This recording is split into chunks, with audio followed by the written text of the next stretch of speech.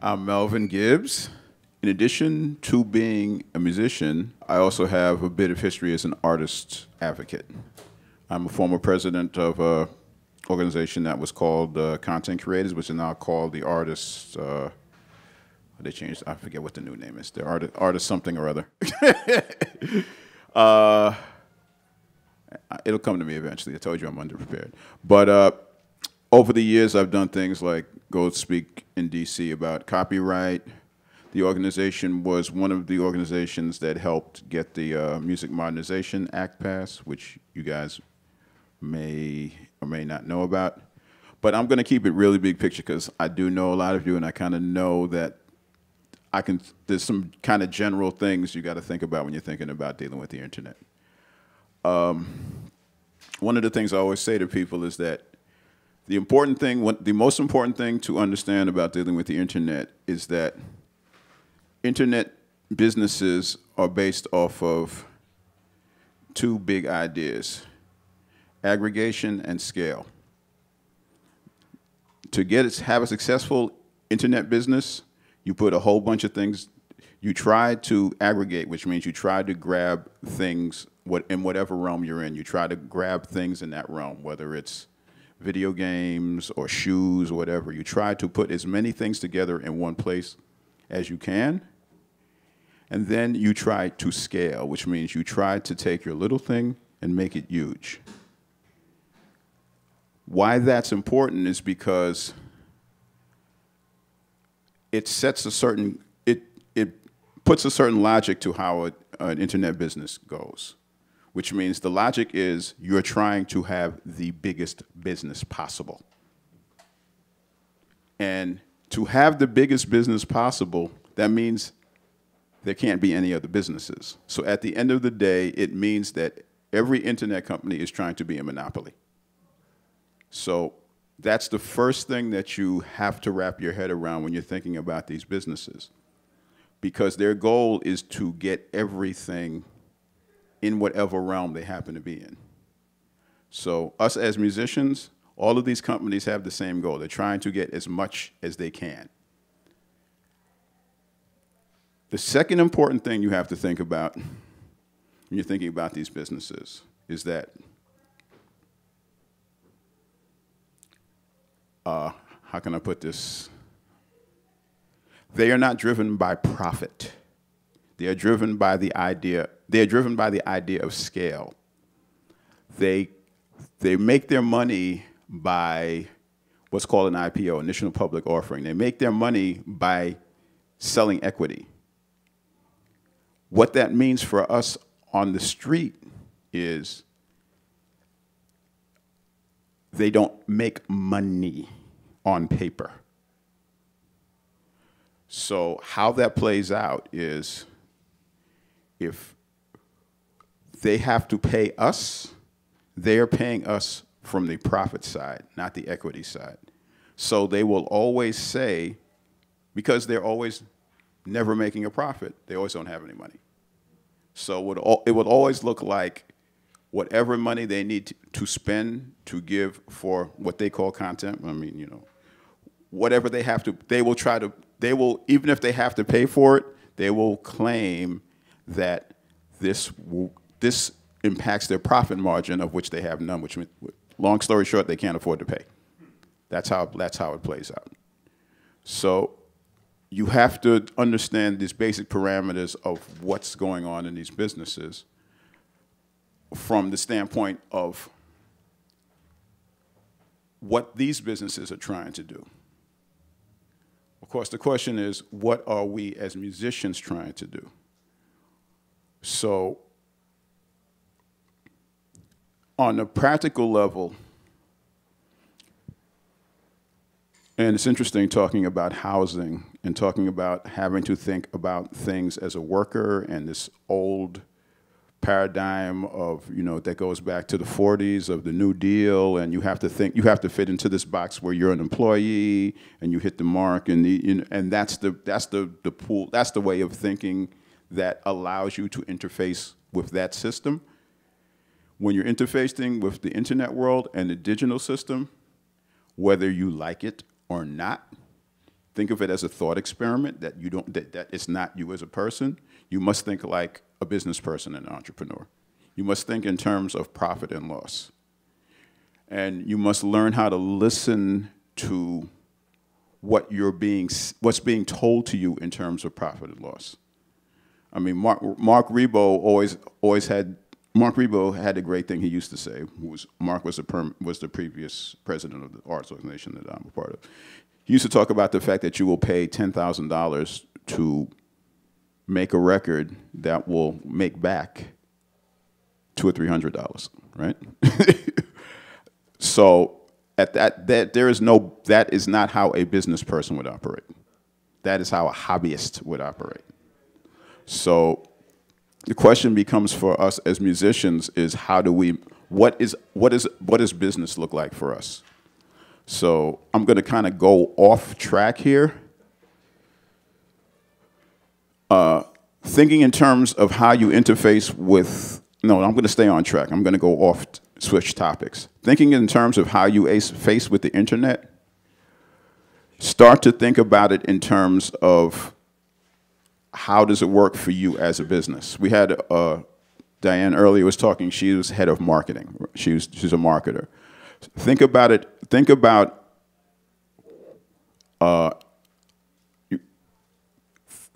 profit, think about the different parts you have of a business. Think about when it's appropriate for you to use the internet in a way that is not profitable for you. And learn how to not listen. I mean, I always say people, learn how to not listen to the advice you're given about the internet by people who work in the internet business, because their goal is not your goal. They will tell you you should upload your music to X, Y, and Z, but that's because their goal is to aggregate content so they can scale. If you are a person who's in the world we're in, where our world does not scale, some of that information doesn't apply to us. Some of that way of thinking does not apply to us. What does apply to us is the sort of old school thinking about what is distribution, how our I have to use the capitalist word, how our product gets out there. That's the information that you should listen to and pay attention to. And Gene's going to give some of that information better. But you kind of have to think about this in two boxes, right? When you're thinking about social media and the world of, what is the term? Platforms, that's the word I'm looking for. When you're dealing with platforms, a platform profits by you giving them content. That is not how you are going to profit. You will profit by distributing your product. I have to use the capitalist words here. You will profit by distributing your product in a way that allows you to grow your business. So, and there are ways to grow a business in a collaborative way. That's, thinking about, what was it? There are different, if you want to do it that way, if you want to get into that, you can, thinking about, I'm trying to be more practical for this thing. All right, let me leave that alone. All right, I'm gonna jump ahead.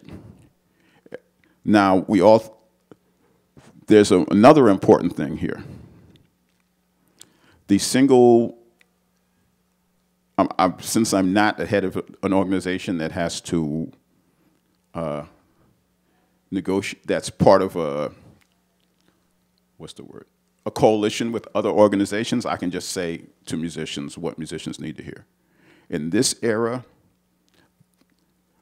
it's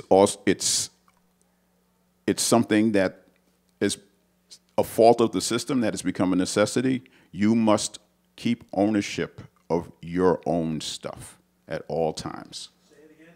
You must keep ownership of your creativity. You must not sign it away. You can sign along with someone, which is the default now anyway in the music business, that they have what's called the different terminology for the different artist partnerships. How that plays out for us is, as Mark said, we end up paying for our own record, and we split. If we work with a record company, we paid for the record, and we split the profits or whatever. But the reason that you must hold on to the ownership is because that's what allows you to negotiate. When you want to negotiate with a streaming service, when you want to negotiate with a distribution service, it has to come. You have to force them to give you the information you need to make a decision. Because if you go through someone else, you won't have enough transparency. You won't know what's going on. The only way you can really know the only way you can force them to tell you what's going on is if it's your property that they have to interface with. So those are kind of some of the big picture ideas in terms of how to think about interfacing with the internet. Because there's companies come and go. There's 1,000 different ways you can handle distribution, but if you want to be able to actually maneuver in these situations, the overarching things is you have to repeat. You got to accept that you're a capitalist. You have to accept that you have to think about your own profit and loss. It's not somebody else's, because the other companies are thinking about theirs, and you have to understand that the platforms see this as a zero-sum thing. They make money by you not making money. That's just how it is. It's not a win-win. It's a win-loss, and you have to understand that. Concurrent with that, you have to understand that these platforms have aggregated. Everybody is on these platforms, so there are going to be times when you need to interface with them, and you'll have to decide for yourself how that works for you as a business person. So I guess how this plays out is, just to be concrete, I've had conversations with different people where different people will say, okay, you need to make a Facebook page, you don't need to do it. What you need to do is figure out what you want to do. And making a Facebook page may be right for you, it may not be right for you. What will always be, but speaking in terms of pure math, now I'm going to jump around, and hopefully I'm not stepping on something Gene's going to say later. What is most profitable to you is what you yourself own. So, in other words, if, at the risk of sounding like I'm being a salesperson here, I'm just talking reality. It may make sense in terms of profit. One CD is equal to how many streams now? Do you know? Do you know, Jay? 10,000 maybe. Yeah, so over 10,000. One CD is worth more than 10,000 streams. So in terms of what? How much you get paid? I think you get paid 7,000th of a penny for one stream. Yeah. So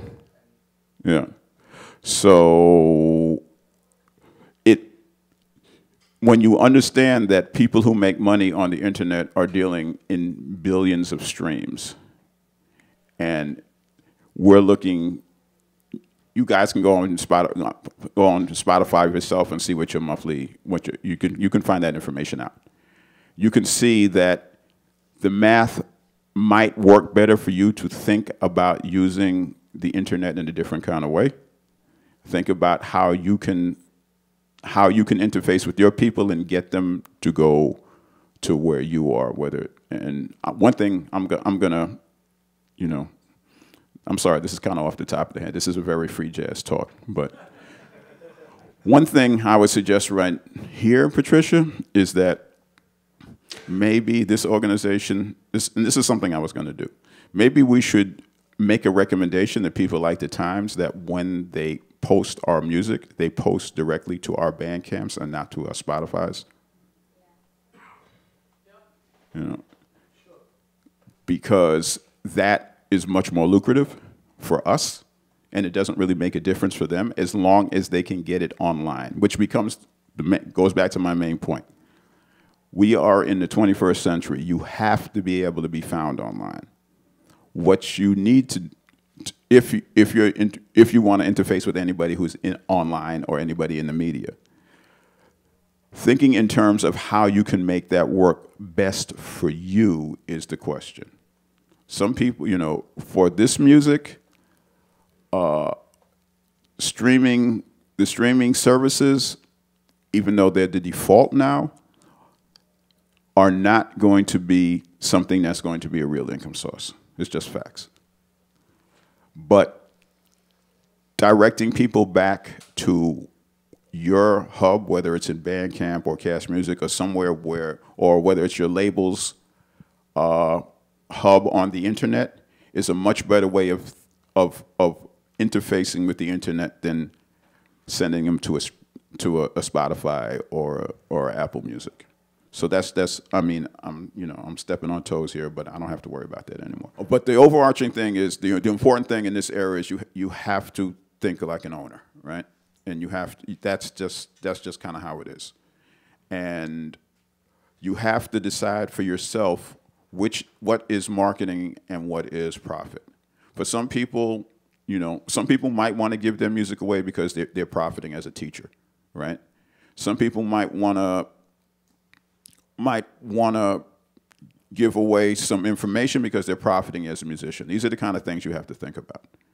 And you have, the other thing I should say is, for this iteration of life, who knows what's going to happen in 5 years or 10 years, social media platforms are very important. And for those of you who are on social media anyway, maybe some of you aren't, think about that as a business place, as opposed to a thing you're just talking to, as opposed to just something you're doing because everybody else is doing it. Think about how it works for you as a business. And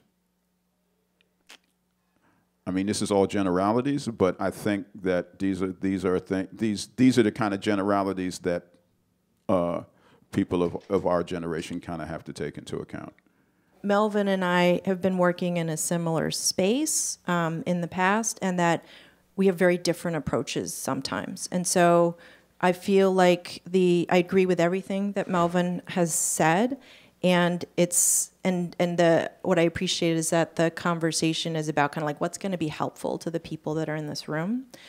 Some of the stuff that I'm going to talk about is going to be about like, what are some of the challenges if you're going to try and change the system, which Melvin also has experience with. And so we can go through whatever you guys think is the most useful. But one thing that I would offer in advance of me going through a few of my slides, like a lot of it's just about, like why music writers don't understand the musician's perspective. So that's not necessarily a great way to get educated about how the industry works. And like, what are the actual structural barriers we're looking at when we're looking at how rates are getting set for different kinds of royalties, like through streaming services and things like that. I have those kinds of resources, as well as research that talks about how do musicians really make a living in the United States, because we did a big survey a few years back. I used to work with an organization called Future of Music Coalition, and we can talk a little bit more about that if that's useful.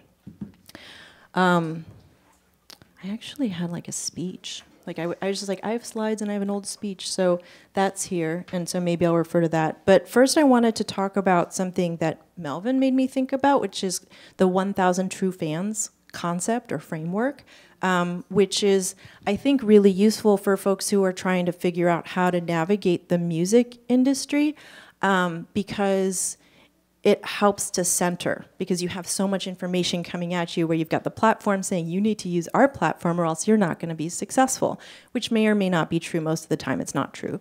But the 1,000 True Fans thing, I think, is a useful frame for everyone, which is that if you focus on finding the 1,000 people in the world who are really going to care about what you do and are going to buy everything that you do. Let's say you put out a record in a year and you ask them to pay $20. That's $20,000 that can go direct to you. And that success in the music industry doesn't necessarily mean that you're going to be on the top 10 or that you're going to get a lot of plays on Spotify or whatever it is. I think that for many people that I've met, success in the music industry means that you can focus on your music and you can feel like it's a relatively sustainable thing that you do, even if it's really hard, and that getting distracted with trying to understand the ins and outs of the industry can sometimes be rewarding, but a lot of times it really isn't. But focusing on the fans, the people who care about you, the people who want to know more about what you're doing, what it is that they care about, like why they're drawn to you, if that's something that you're also excited about, can you build on that? And focusing on like who are the 1,000 people. You know, maybe it'll end up being more than 1,000 people because you have a group and it's not just a solo thing and you need more than 1,000 people to sustain you. But just thinking about that kind of a framework I think can be helpful. So that was something I wanted to offer. Let me see. So, you know, the speech part's just like 5 minutes. Should I just run through it and then we can talk about some of the examples of what I have to offer? Is that okay? Okay. So for over a decade, I was on staff at Future of Music Coalition, which is a nonprofit that helps to bring musicians' voices to the table when policy decisions are made that impact their ability to earn a living. That's me testifying in front of the city council, talking about why net neutrality is important for musicians. In 2015, I don't know if you guys remember any of this, but the New York Times did this big feature. FMC got in a big fight with the magazine about this cover story about creative careers and how they'd been disrupted by technology.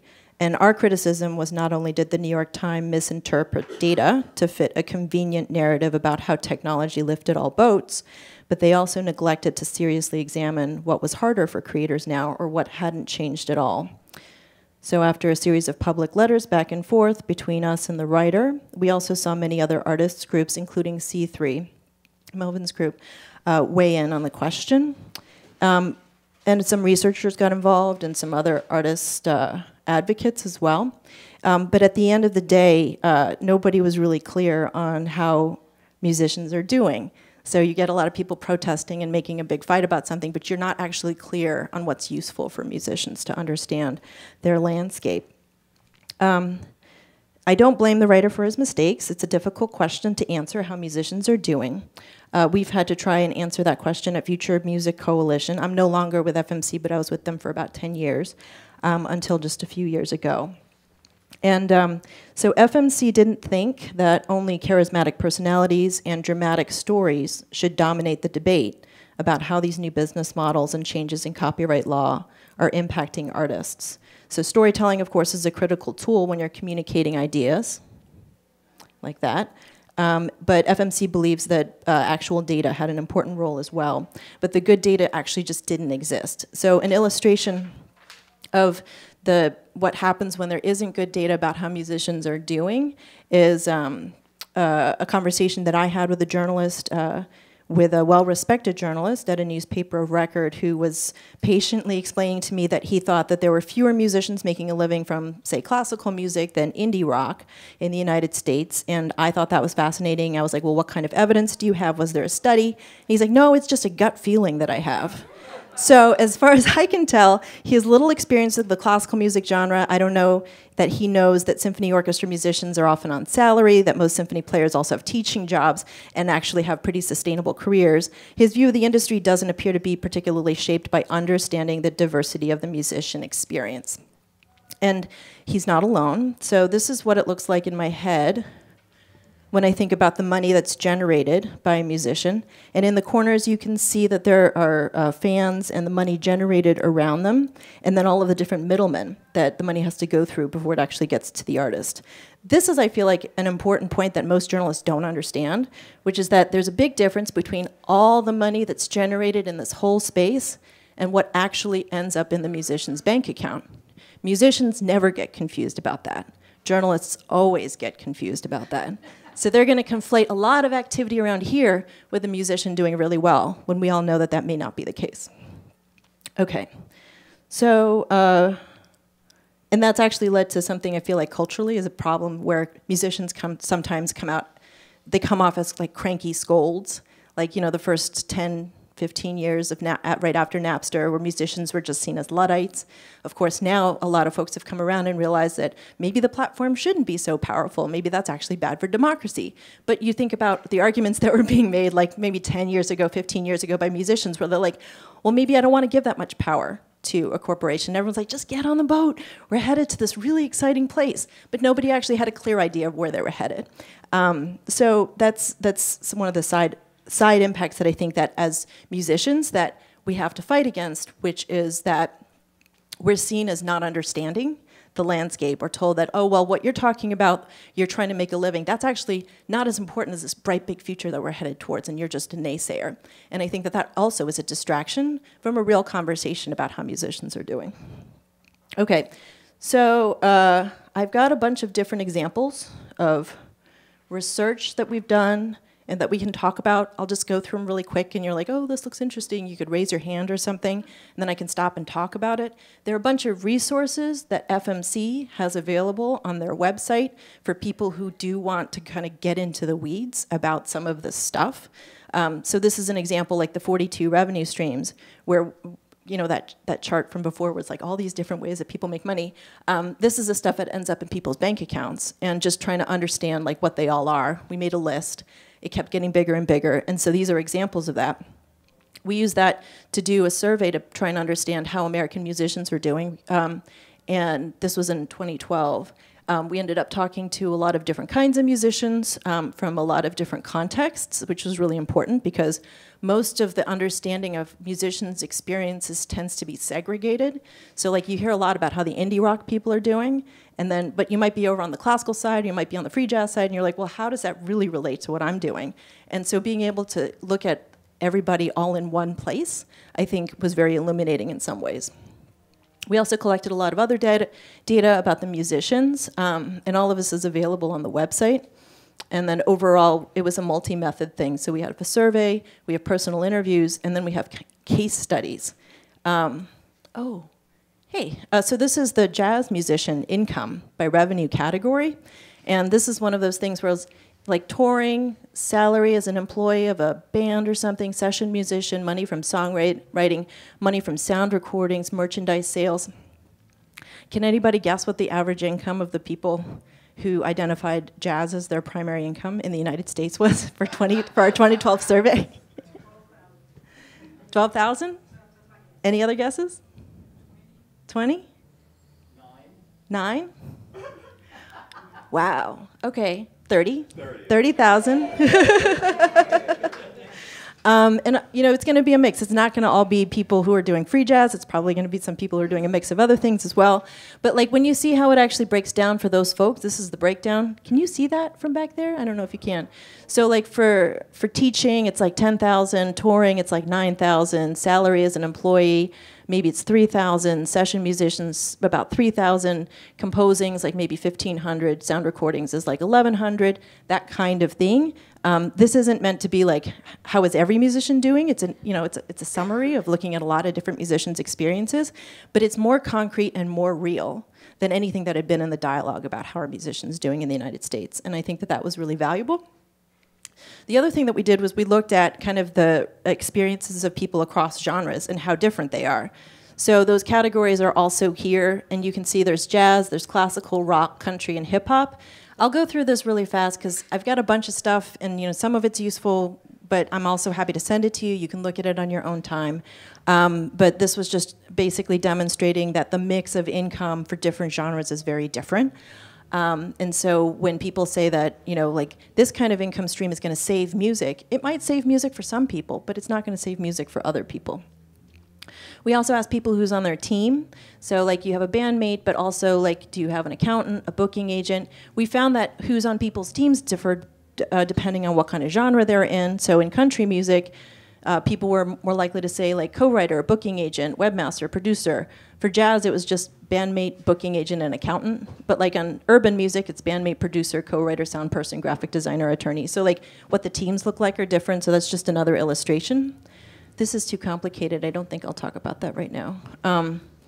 But for people who are nerds about this kind of stuff, and I am, I get excited about this, maybe you don't, but if you do, you can go to the website and you can actually access all the survey data and you can ask your own questions of the data. So you can be like, well, how did musicians in Chicago do? And what do full-time musicians look like in this kind of in this kind of space? And you can do different filters and stuff on the data to better understand what the experiences were.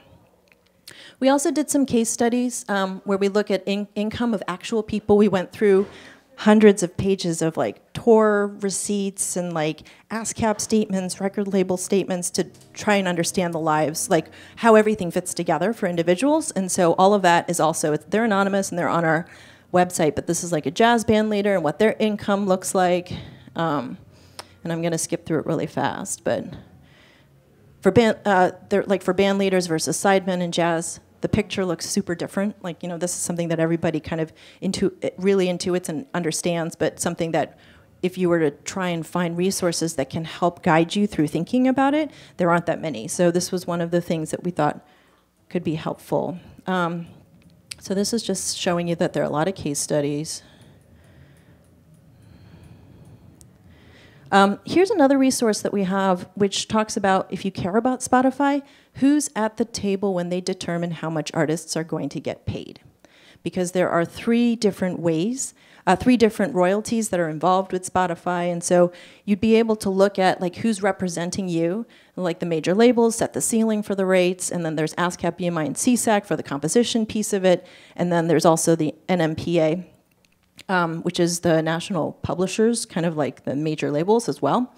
And then for iTunes, who's at the table and who determines what you're going to get paid. And overall, from this presentation, what I think is the important takeaway for artists is just that the different players that are at the table, some of them are going to be more incentivized to be accountable to you than others. And so when you think about who's at the negotiating table on your behalf, who are the good, like what are you looking for in an intermediary? And so like, do they actually represent artists? Are there artists on their board? Are there artists who can control what their policies are going to be? Is the rate that they negotiate published, or is it secret and protected by NDAs? NDAs don't really do much for artists, but people who are going to be more transparent about that, like the unions, ASCAP, BMI, CSAC, and Sound Exchange, they do publish the rate. Do they offer detailed reporting where you can really know how all of the music was used and in what place? Are they transparent about that? Do they protect the artist's share? A lot of times when there's composition money, there might be some of it that goes to a publisher. If there's sound recording money, a lot of it might go to a label. ASCAP, BMI, and CSAC are great, as well as Sound Exchange, because they'll collect those streams separately, so that way a label, and this is really getting into the weeds, but like a label, when if you sign a contract with them, they're going to try and get as many of your income streams as they can. A lot of artists don't always know when you're signing, what you're signing away, but these folks know, and so they make sure to protect that, so when it comes in, that the label just can't jump in on that. So that's kind of a complicated thing to explain, but just wanted to let you know that protecting the artist's share and making sure that they understand what the artists are supposed to receive because of the way the law is structured is something that folks like Sound Exchange, ASCAP, BMI, and CSAC honor. And labels and the National Publishing Association aren't necessarily going to. So there's a difference between the intermediaries that work on your behalf, and these are the kinds of things to look for. Another example of resources that we have available are just kind of like, how does the money flow?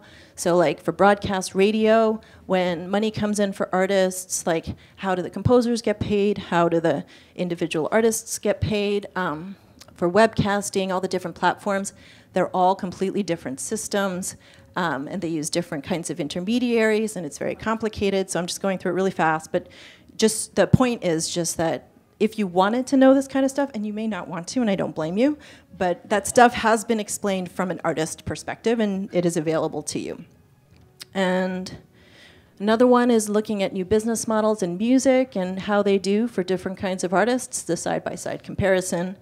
Another example is a music and money quiz. If this kind of thing gets you excited and you want to test your knowledge, this is a way to do it because it'll kind of educate you about different kinds of questions around copyright. And, and then I have this last thing which is written out that I can read. So, and then I'll sit down and me and Melvin can answer questions, right? One of the most difficult challenges for musician compensation and attribution in the digital space is about ensuring that the information and the money flows don't just work in the biggest pipes between the major labels and the music services, that it doesn't just work for Taylor Swift, that it also works for us, kind of further down the tail. Through the smaller pipes, through the last mile. This is what we call the last mile. Kind of like, you know how when they're like getting water for a city or they're giving internet to a city, they always make sure like the biggest corporations are able to get their water and their electricity or whatever it is. And the last mile is like everyone else. Like, you know, how do you make sure that the poorer neighborhoods or the less popular areas of the city are also getting the same services that everybody's supposed to get? Everyone agrees that the poorer neighborhoods are supposed to be able to get these services, but nobody wants to think that it's their responsibility. It's the same kind of problem in music, where making sure that your information is correct so you can actually receive your royalties, making sure that the follow-up that's necessary to make sure that you're plugged into the places that are supposed to be giving you money. Everyone agrees that it should happen. Nobody's working on it. They work on it for the big artists. They don't work on it for our communities.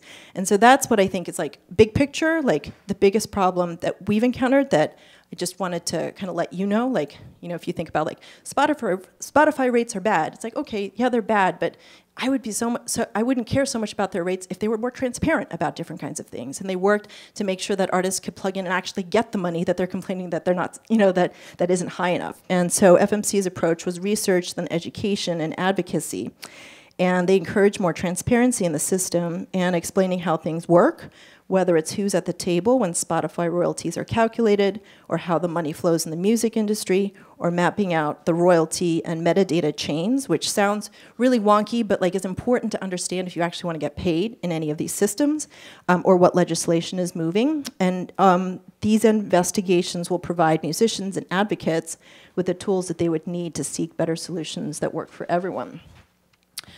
And then, can I just say one other thing, which is going to take 2 minutes? Which is kind of a framework, and we can also sit down while I'm doing that and start to take questions. And then the last thing is how I think about the music ecosystem, and this is going to be from kind of like an equity perspective, which is, I read an article recently by Sarah Cliff, who's a health insurance writer, and she was talking about like the failure of the healthcare system is that it places the patient in the center. But it also is completely dependent on the free labor that's provided by the patient to make the system work. So if you have to go to the pharmacy and they mess up your prescription, the pharmacy doesn't call your doctor, you call the doctor and you sort it out. If the insurance doesn't quite figure out like how to deal with your specialist's bill, you're the person who goes back and forth between the insurance and the specialist. And then you have to follow up with the insurance like 3 months later when they get it wrong. These silos in the industry are incentivized not to work together and serve patients better, because their business model is that patients are incentivized to do the work. I think about the music landscape and individual artists in a very similar way. We see these silos of organizations and platforms and new services that are all like, oh, well, the musician's incentivized to do that. The musician's incentivized to tell us the names of the tracks and who played on what and who did all the engineering for this thing. The musician's incentivized to, you know, if their music's being used on YouTube and they don't want it to be used that way, the musician's incentivized to file the DMCA takedown notices again and again and again. And the musician's going to be incentivized to register their work at the Copyright Office, so that way they can get compensation when somebody's exploiting it in a way that they don't want them to. And the musician's going to be incentivized to submit their own records for the Grammys. Or a musician's going to be incentivized to submit for the Pulitzers, which, you know, that's something you have to submit for. Who knew? Or like tell ASCAP what you played on so you can get paid, but tell them the splits. Like tell them how you're splitting up the money that's coming to you, which requires like support and negotiation and an ability, frameworks to think about, like where you can have hard conversations with your band about how you want to split up the money. Musicians don't have support in that way, and they're the free labor that basically kind of makes the industry work. And I think what's really problematic about that is that it incentivized the industry to become more and more complex, because the more complex it is, the fewer people are going to show up and say, hey, you're supposed to pay me for that. It also is an equity issue for me, because like, who can afford to participate in a system that's that complex and requires so much free labor and specialized knowledge, right? So it's people who have access to capital, and it's people who have access to connections and support. And there's something really wrong about a system that's like that, that isn't thinking about the needs of the musicians. And so that's like, when I think about like what solutions get offered for musicians, that's a frame, that's a lens that I'll apply to it and say, is that gonna disrupt that dynamic? Is it gonna actually empower musicians? Or is it just going to provide another avenue and another tricky path that they can follow? And if they can learn how all of those hoops work, then maybe they can get a chance at like a percentage of like a 0.04% of something that they're supposed to be getting, that everybody's supposed to be paying you from the beginning. That's not a kind of system that I want to continue to support. And so that was the last piece.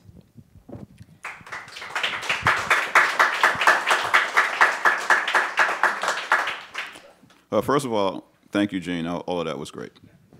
All right. Before I start, I just want to jump in and say something. I said a lot about what the internet wasn't, but I didn't say anything about what it is, because this is important.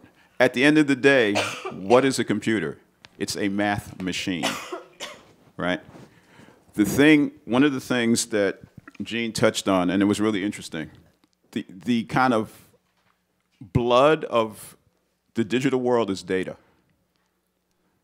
And for those of us who don't think in terms of data, that can be very kind of scary and daunting, but it's actually the most important thing. Without the data, there is nothing.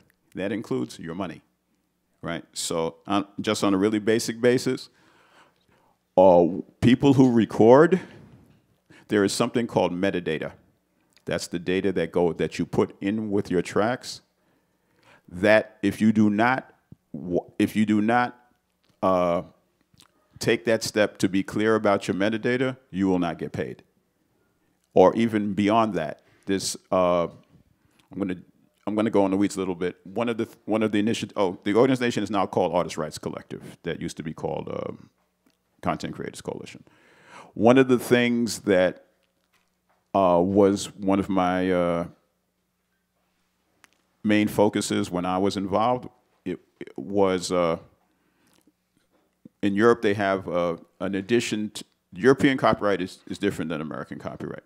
They have an additional set of rights which are called moral rights, and we're not going to go into the weeds about whether we should have them or not, or that's not relevant. What's relevant is that one of these moral rights is called attribution, which is the right to be known.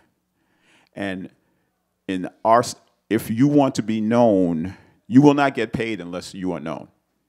If you just send a file out there with no metadata, you're just giving money to Facebook, right? So you have to start thinking in terms of making sure your data has data.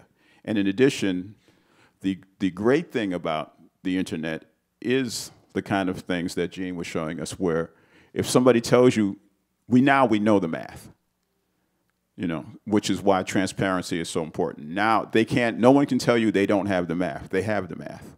All they can tell you is we're not going to give it to you. All right. So I'm going to pass it to Gene. And that actually underscores for me and connects to something that Melvin was saying earlier, is that the internet is global. Your music is getting played in France. Your music is playing in a lot of other places. All the complicated systems that I was talking about were just for the US. And so you multiply that by the number of countries that are actually using your music. It's really daunting. And I think that underscores the importance of the trusted intermediaries, like the ASCAPs, BMIs, and CSAC in the US, and the union. Local 802 is great, but the American Federation of Musicians, and then also Sound Exchange, they're the ones who interpret kind of how the laws in other countries get translated to the US, and the money that has to go to US musicians. And so I agree, it's really complex. I think that understanding that there are differences between regions is critical. Metadata is a lot of different things, but yes, the ISRC and ISWC are two things that artists, if they get that right, then sometimes that can help make things easier, but there are different ways to provide that information. So yes, the ISRC is a registration. You register your work. for your recording, and you let them know who played on it and who did things, and then they give you a unique number. So that way when people want to pay you, they can use that unique number to know how to connect with you, even if the information is not correct. ISWC does the same thing for writers. There's a lot of problems with the system. It's not entirely consistently used. They make mistakes. There's nobody who actually has a database of all the ISRC numbers, but it is a system that has been proposed. And it's okay if me and Gene have different opinions about this, because the world is a big place. I've agreed with everything you've said so far. I don't know if you're going to agree with this. So, no, the internet is not mostly used as a marketing device. The internet is a device to make money, you know. So the question is, when you interface with these companies that are designed to make money in the way they are designed to make money, how will you use them to make money the way you make money? That's the question.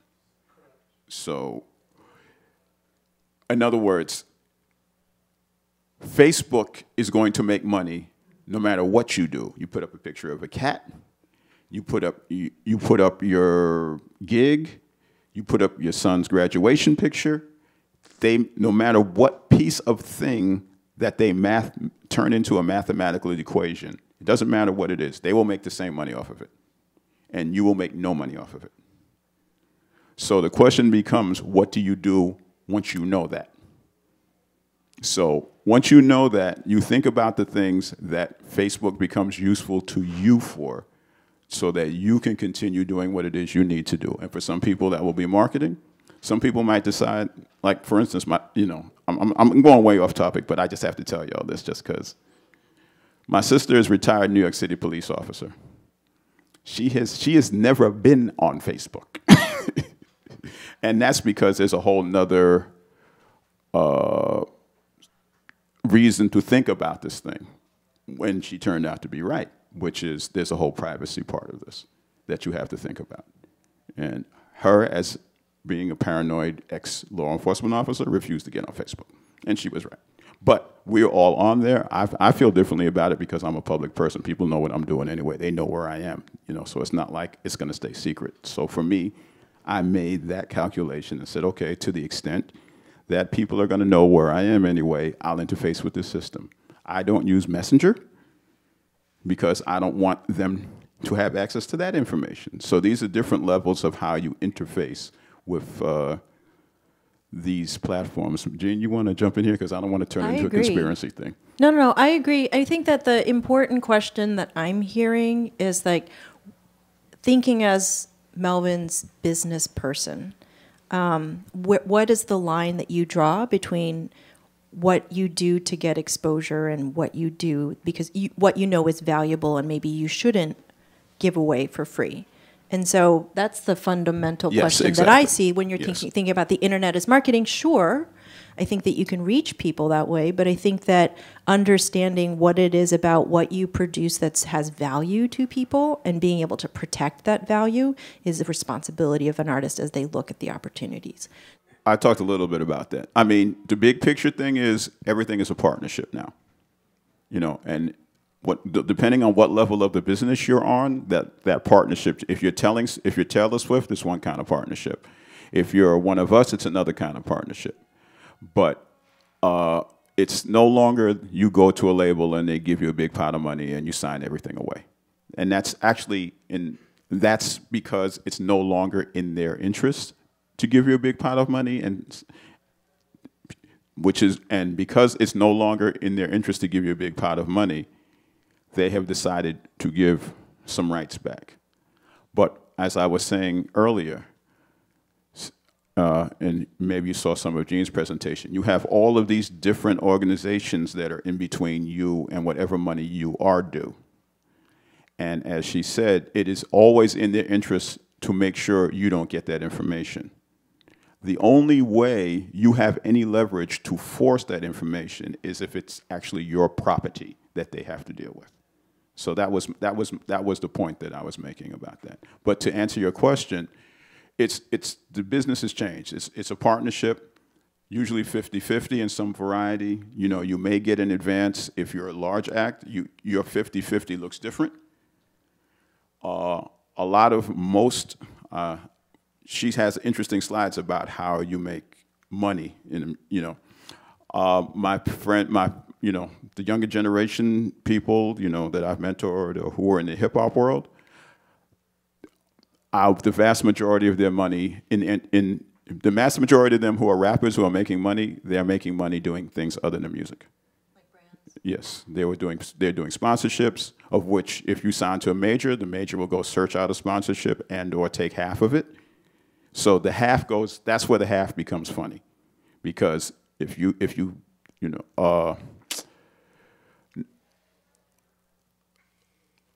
I'm going to switch around. This goes into the question of what are the new sources of income. What popped into my head now is a sponsored post on Instagram. You know what I mean? It's do you guys know about that?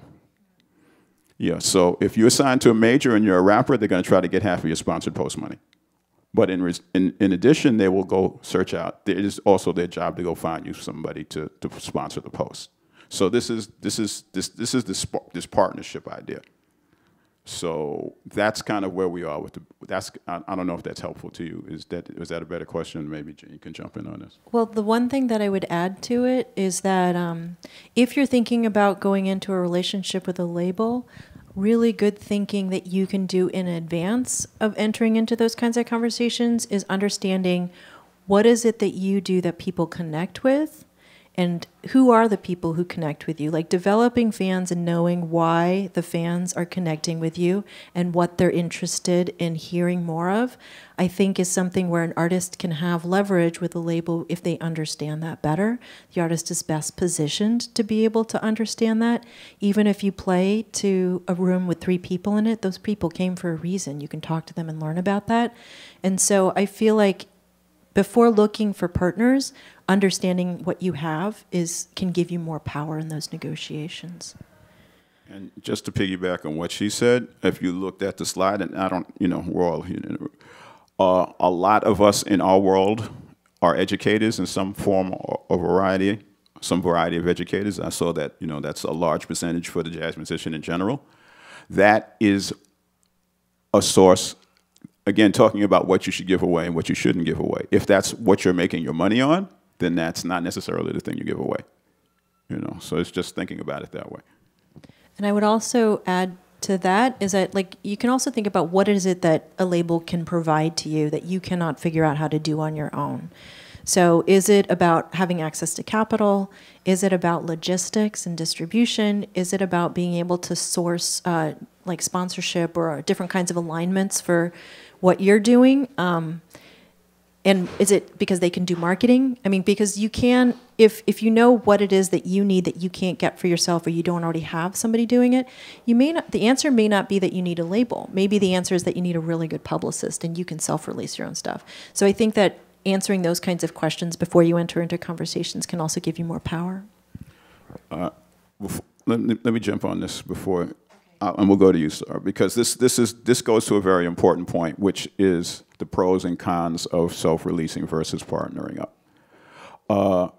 In this era, we have to be social media mavens. We have to know all about publishing. We have to know about all of these things that we didn't have to know about.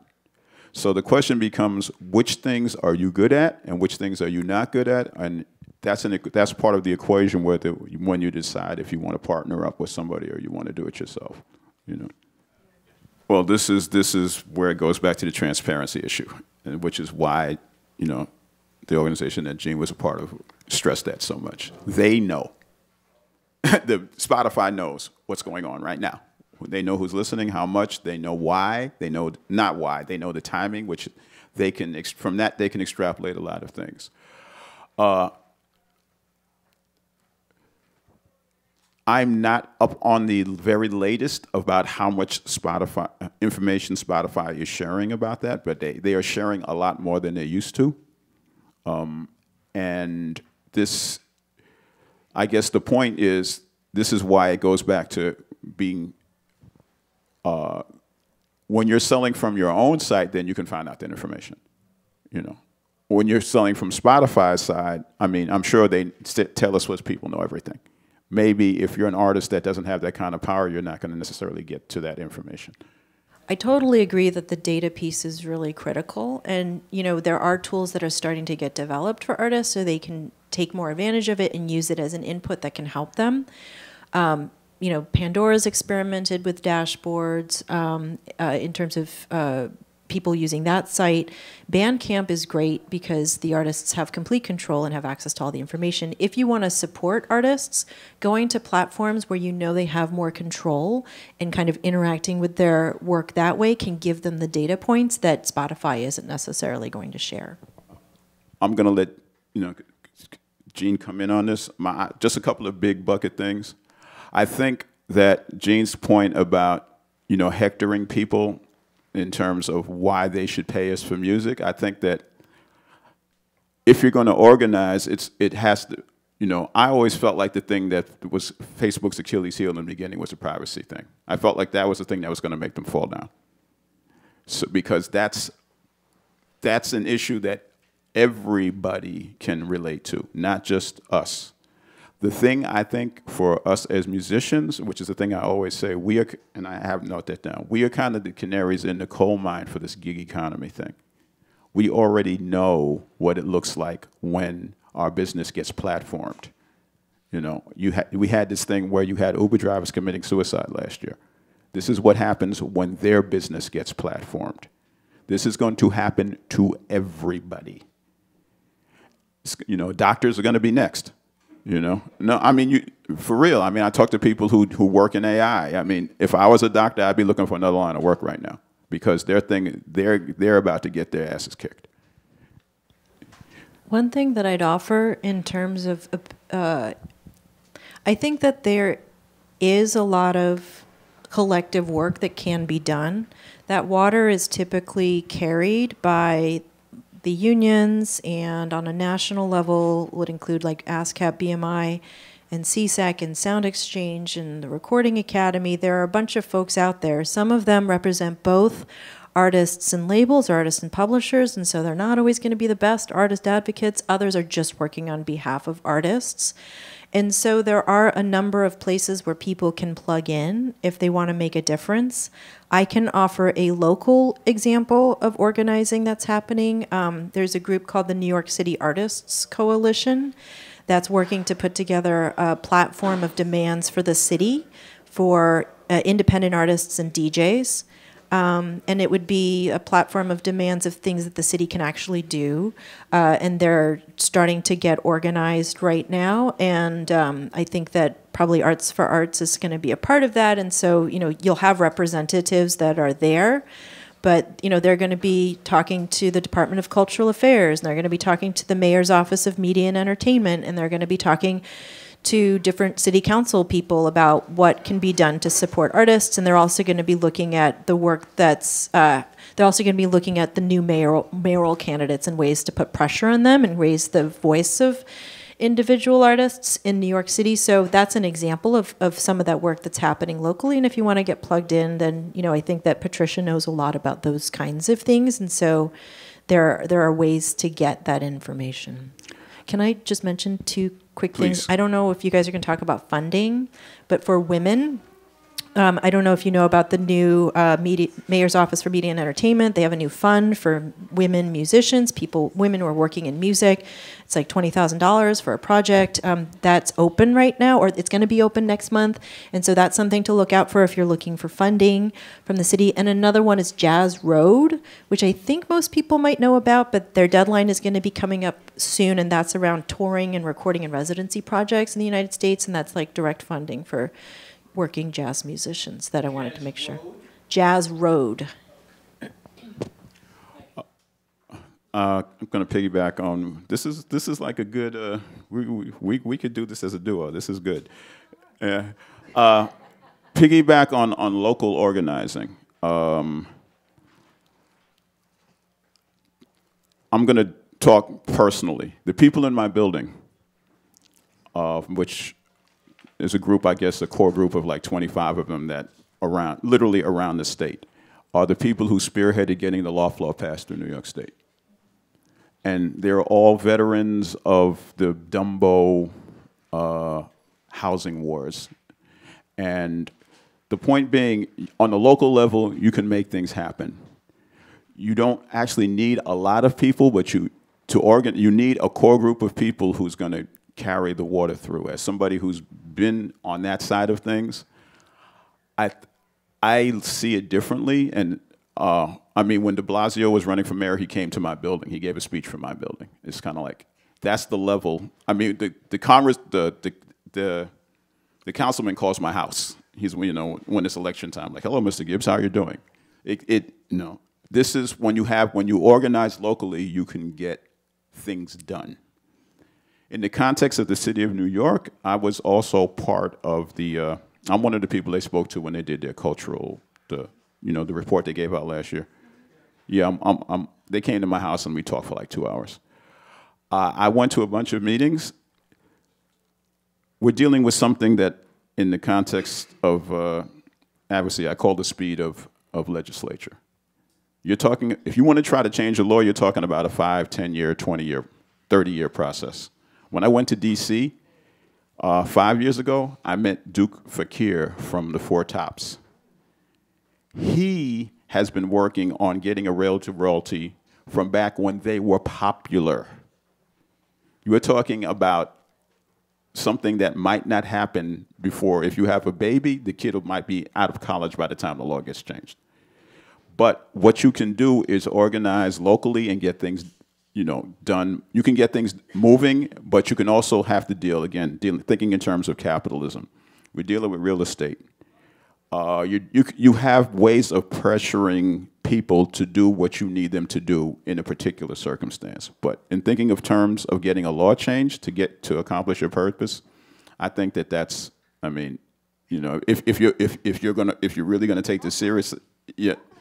Locally, you can. Like I said, in my building, we did. And as a matter of fact, we got it extended, and they added 5 years to it. You can do it if you can pinpoint the person and you can get the person on the phone. That's when it becomes almost like, that's what, I'm not going to go there. But the people you can get on the phone are the people you can affect. And you can get your assembly person on the phone. You can get your council person on the phone. These people whose job it is to come and deal with you on that level. That's your starting point. Thank you so much. It's so important. I think it's so important for more people than who are here. That's why we're really going to keep this. We're going to put this on our blog, and we'll try to share it via the internet because this is a good way. This is the appropriate use of it. This is something we want to give away, information that gives people power. So we're going to start. So thank you, and I'm going to make some more coffee, and then we're going to start with the second part of panels.